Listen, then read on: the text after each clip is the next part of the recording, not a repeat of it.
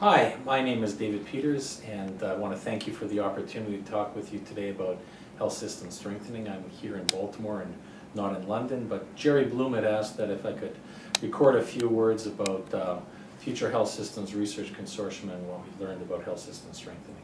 And I think to begin with, I think one of the first lessons is that we're really beyond the stage of just simply selecting cost-effective interventions for strengthening health system, or even beyond just trying to fund the building blocks, mostly the inputs of what goes into a health system.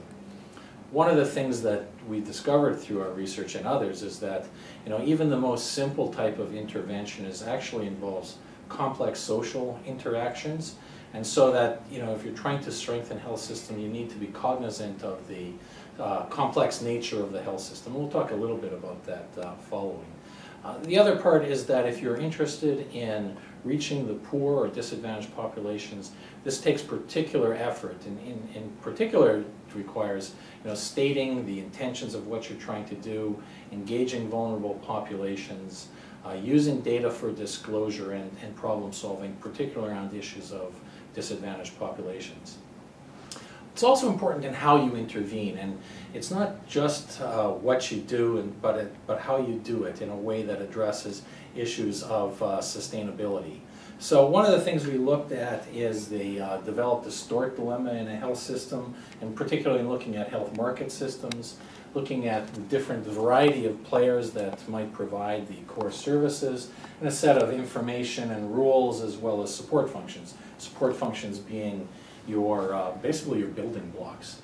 In addition to that, you're looking at outcomes in terms of your health outcomes and whether you have a sustainable and growing market with a diversity of players and an appropriate cost base, and trying to avoid the distortions of many projects that are short-term, that raise dependence and bloated cost base that basically die when the project is over. And so the develop-distort dilemma approach looks at these issues and then tries to look at this core function and says, who's going to do them, who's going to pay for them, who's going to provide and pay for the rules that needed around directing the kind of services, as well as those support functions, and looking at who's paying for it now and who will pay for it when the project is over, as well as who will do it now under a project and later. So it's really a frame or a mindset really of around looking at what you're doing, the long-term consequences of any intervention in a health system. The other aspect that's important is that it's not just enough to say what to do, but you really need to focus on implementation. And from previous work we've done on future health systems and as well, again, from systematic reviews in the area, found that many interventions do work in strengthening health system, but there isn't really a single blueprint or magic bullet for how to do it. But rather, there are some universal processes and principles that can be followed. One of them is that a learning and doing approach really underlies a lot of the successful implementation strategies, no matter what the kind of policy or program intervention. And the other aspect is that you really need flexibility in management, use of data involving key stakeholders, and really to be able to provide implementation support to address changing conditions as well as difficulty in the environment in which we're working in. And so that's an important part of understanding complexity and addressing complexity in a health system. There are also lessons we should learn recently about the Ebola outbreak, and I know there's lots of talk about what is resilience in a resilient health system. But I think the first lesson is really that that we need to learn from the past, and I think we've failed to do so adequately in the Ebola outbreak. For example, the DR Congo had plenty of experience in handling Ebola, and what we should have learned from them is that it's not just about having a quick response, which is critical, but it's about engaging communities early on in order to gain that trust and to provide then integrated clinical, lab, and surveillance and hygiene, or particularly around burials. So that kind of approach really wasn't picked up until rather late in the epidemic, and rather a focus on building beds and international response that came rather late. But it is also important in terms of understanding resilience in a health system. Well, where did it come from?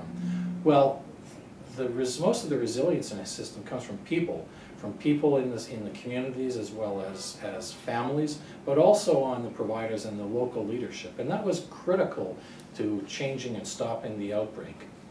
You know, behavior change and hygiene probably contributed more to stopping Ebola than building the beds and the international response.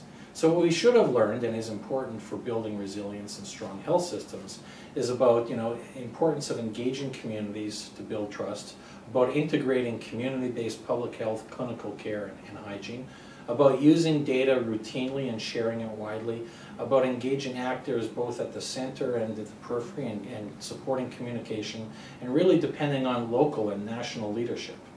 So, you know, if I were to give a set of lessons that I think DfID should pay attention to, in particular in strengthening health systems in low and middle income countries, I would start off with, you know, the importance of listening to the voice of the disadvantaged, to identify levels and causes and types of inequalities, and then bringing to bear the best evidence. Partly it's, you know, what is the best evidence-informed public health about what can work, but also the evidence around implementation, around how things can work. It's also important to apply a systems lens, to look across the health systems, both for resources that you can bring to bear, but also the effects intended and unintended. About being able to customize intervention to local capabilities and constraints, about adaptation, experimentation, again, focusing on implementation for sustainable change, part of which is about governance and institution building. And finally, you know, integral to any kind of program is the need to measure, disclose results, and learn. And this is, again, especially important if you want to see how the poor can best benefit from health system strengthening efforts. Thank you very much.